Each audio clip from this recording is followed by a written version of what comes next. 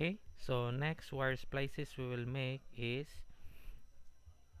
a terminating fixture joint.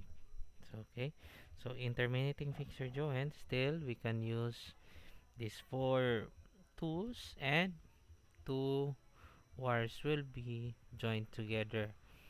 Okay, so as you can see, one of the wire is short, the other one is long.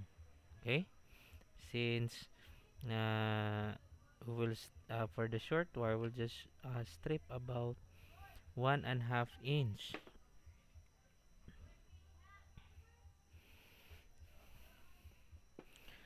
Okay, and the longer wire will be strip about 3 inches.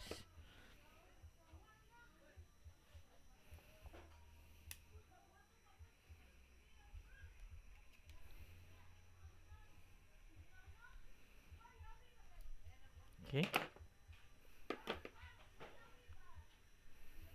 so the shorter wire will be strip 1.5, and the longer wire will be strip about 3 inches. Next is place in a cross position. So what you're going to do is the longer bare wire will be wrapped around to the shorter one. Okay, so it looks like, still looks like the plain top. Okay, but the only difference is you will do this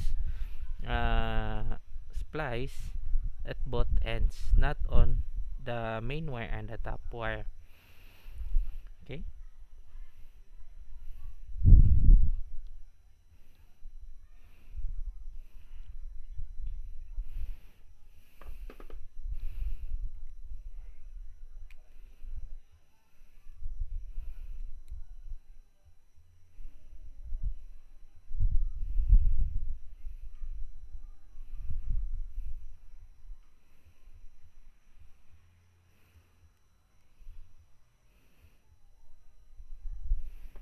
so hold using the long nose pliers and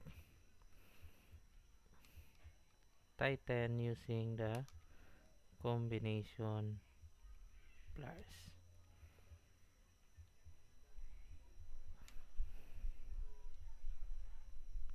Okay, so it is very tight already. Okay, then mhm,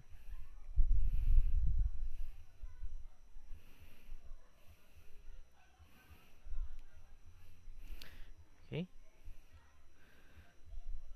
so we're almost done. So after wrapping around the longer wire, as you can see, the shorter bare wire has uh, just a remaining wire here. So what you're going to do to make it locked, no, so that you cannot pull it out, just simply bend. Okay,